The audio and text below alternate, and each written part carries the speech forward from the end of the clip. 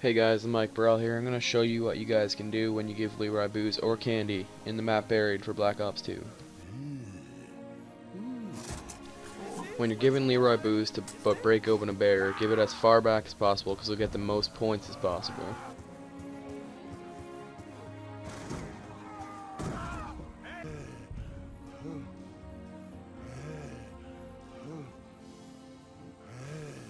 If you give Leroy candy near the mystery box, he will smash it and you cannot roll a teddy bear.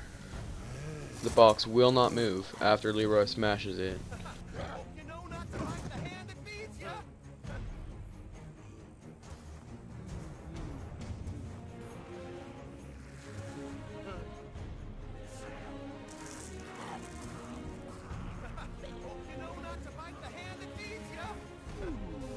If you give Leroy candy near a crawler, he'll pick it up. He will not drop it unless he is shot or knifed, and once you shoot or knife him, you'll probably smash the zombie's head in.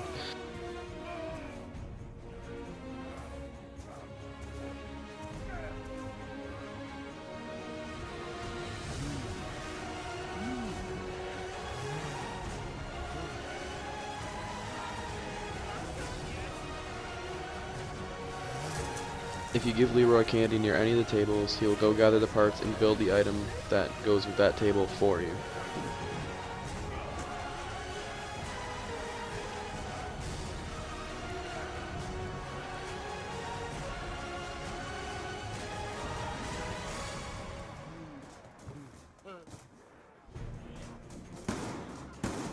Where's the giant?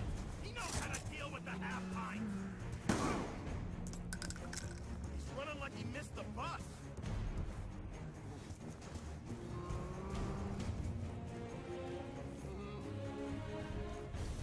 If you accidentally shoot Leroy, all you have to do is beat him to his cage and give him candy and he will not lock the door behind him.